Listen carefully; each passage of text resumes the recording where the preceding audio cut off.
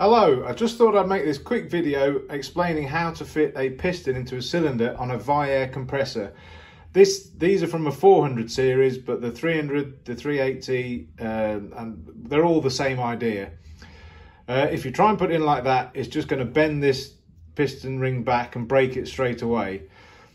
So you can see on the cylinder, I don't know if you can really see, there's a beveled edge just there, which just helps to feed it in. And the technique for getting it in is to slowly twist it in.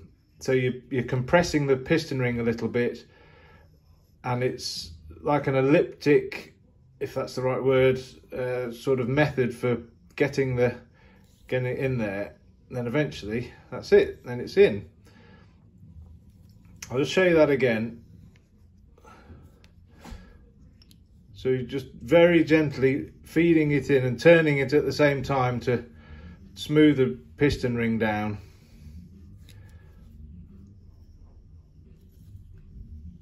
And when it's in there, it's very firm, which is how it should be.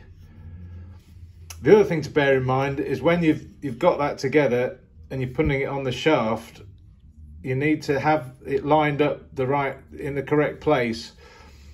If it's too far, which way does it go around? It goes around like that. So if it's too far on the crankshaft, the piston will be too far that way, which will wear out that side of the piston, and obviously if it's not on enough, the piston will be too far that way.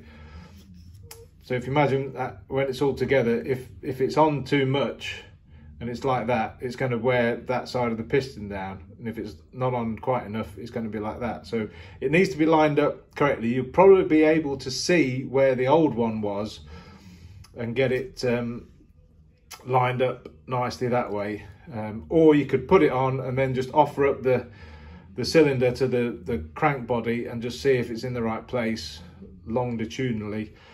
That's it. Okay, hope that's helpful. Bye.